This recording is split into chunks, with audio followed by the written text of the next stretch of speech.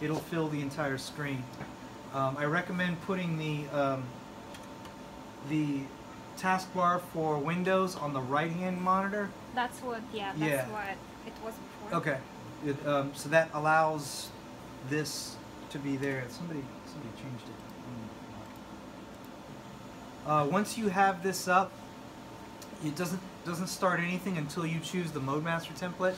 So the Mode Master template is the mode you're going to be operating in. I mean, during the talks this morning, you saw contact mode, tapping mode, fluid imaging, surface potential, EFM, all those different kinds of techniques.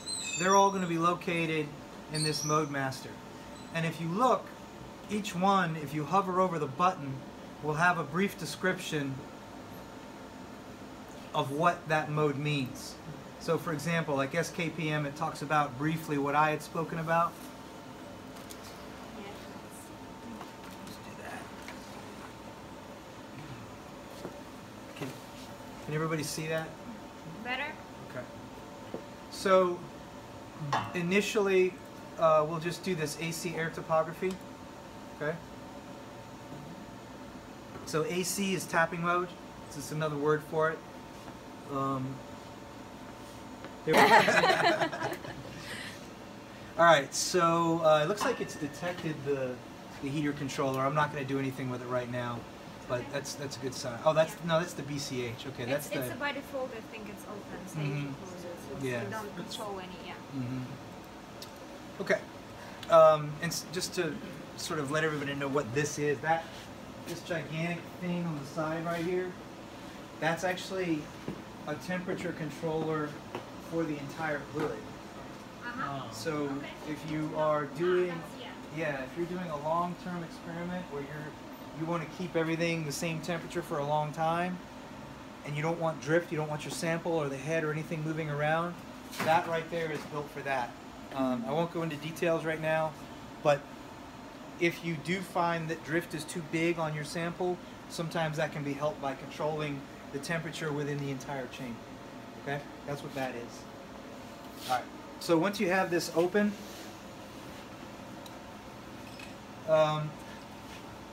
if you don't have the software open, the laser will not turn on. Without the laser, you can't operate the AFM.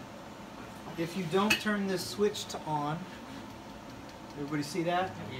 The laser won't turn on and you can't operate the AFM. So you have to have the software open and the laser on in order to operate the AFM.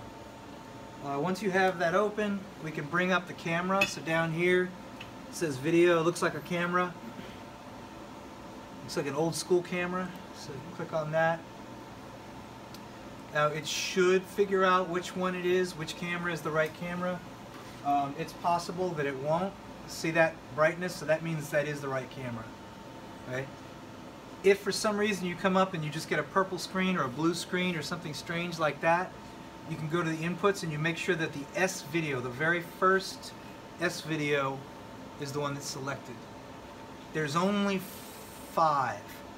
So if you don't get it, like if you don't have a picture, it's not going to take you that long to figure out which one it is. Try them all. Okay? All right. So then I'm going to get a probe and load the probe up. So when you lift this head, there's a sort of a clean area here and a clean area here there's nothing there on either side that you can lift it with. So I've seen people go like this. It's not a good idea, right? There's a good way to drop the head, unless you've got a kung fu grip. Right? So come here, lift up, rotate it over, and set it down. Okay? Now, you notice that motion I did. This is important in a multi-user facility. Right? I lifted this up from here, and I took it the shortest possible route over to here. I did not do this. Okay? If you keep doing that, you will twist this off, and you will have a broken ground. This might be a broken ground. I'll have to check this, but this looks like that wire might be broken. We'll see. All right, so again, lift this up turn it over this way, and set it down. That allows you to take out the cantilever holders. Okay?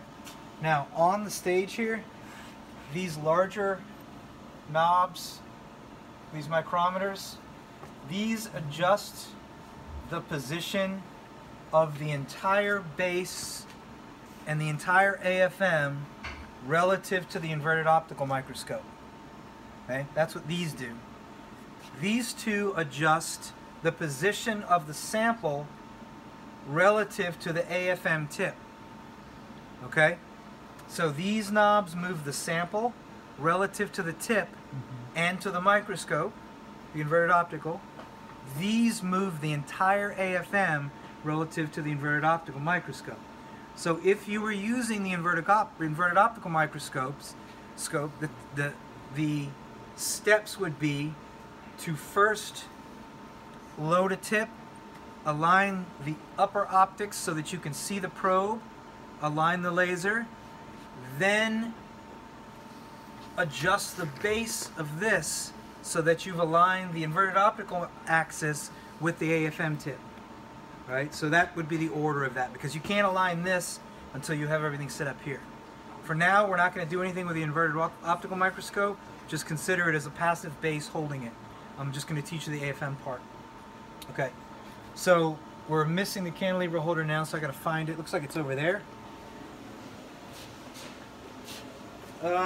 Generally speaking, and I don't know about this one specifically, but these are the Cantilever holders.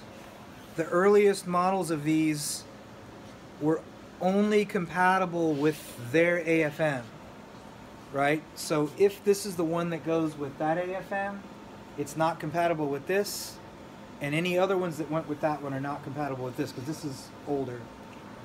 That's even before I came to the company in 2004. So it's got some pretty egregious hacks on it. Okay. So for now, don't use this. The blue one is the one that came with this AFM, and any future tip holders that you get are fully compatible with this. The reason behind it is we used to not jig those. A jig is something that sets spacings and stuff like that. So each one was custom built for the head. But now, since about 2005, 2006, every single holder is jigged for the AFM. Okay? Alright, so we call this the cantilever holder. Okay? Just to give you terms, that's the controller, you know, the computer. That's the environmental controller. That's the automatic temperature controller, air temperature controller. This is the scanner, the black part I showed you guys in the talks. This is the head. Okay? A lot of people confuse this and call it the head. This is the cantilever holder or the probe holder. This is the head. This is the scanner. This part right here is called the base. Right? So if you're calling somebody and they say, well, check that the cable is in the base, that's these. Right? And if they say, well, check that the window in the cantilever holder is clean, that's the little window there. It's a little prism in there. And then you check the back part too. Okay? So, again, any new accessories you get will be compatible with this, will not be compatible with that. So that one right there is carved in stone and it can't change, right? This one, new accessories, everything else, so it's a more updated version. Okay, so once you have a tip holder, you want to put a probe in. I'm just going to grab... Yeah, you're fine.